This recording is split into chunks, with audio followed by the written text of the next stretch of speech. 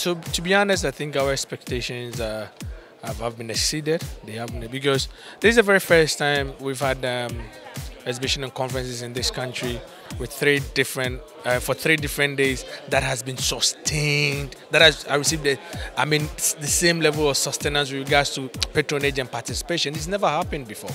So on that note, I think that it's been a very good success story. But like I said, you realize that there were less students here, and for us that is our worry. The next generation should be very much part of this, and they cannot be left out. And that is something that we'll be working on to make sure that next year we have a lot of student participation. In as much as we gave many students and many startups to exhibit at our own cost, we would want to have many more, because we know there are many more young guys out there, there are many more students out there who are doing great, wonderful things, great innovations. Some are even inventing, and they need this platform, and we are willing. So come next year, we'll go far deeper. We are going to search far deeper. We'll go deeper into the woods with regards to our communities, to fetch these innovators, these great thinkers out there, to show to Ghanaians what we are doing. We believe that Ghana hasn't been left out of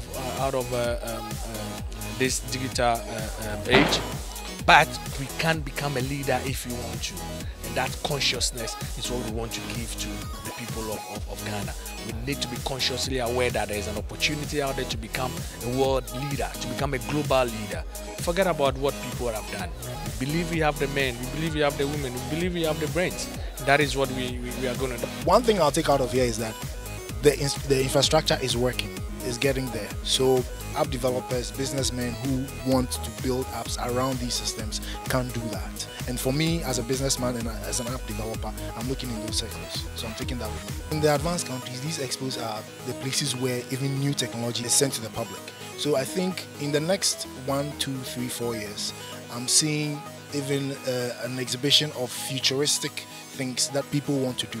So I think it's a good idea. It's a very good idea. It should be kept up.